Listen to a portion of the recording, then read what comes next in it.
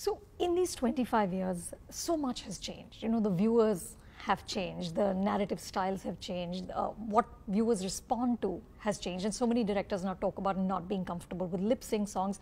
Do you think the function of music in an Indian film has changed? Yes, in a good and a bad way, I think. There is a certain beauty which it had because people believed in it. And when they believe in it, you know, every second or every ounce of it, every atom of it was created with love.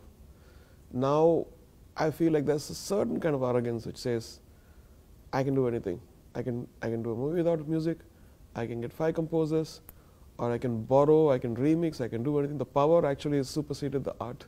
And you could feel that, and that's people also reject that.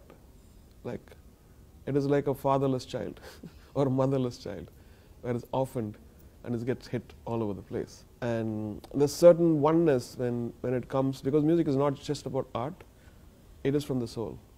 It is from another place where, it's like cooking, you know, you cook with your heart and you feel like, oh, this is tasty food. And why do we go to that certain place or your house or a relative? I love that particular dish in this house and I want to go and eat it. So music in a way it's like that, I feel. It's more than just what it is, Yeah, right?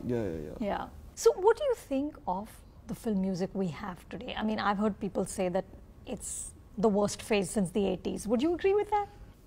No, as I explained previously, I think that is the case. If people should trust they should first get a credible composer or a producer who can bring the best, right? And then invest in it and trust and not go and fiddle with it.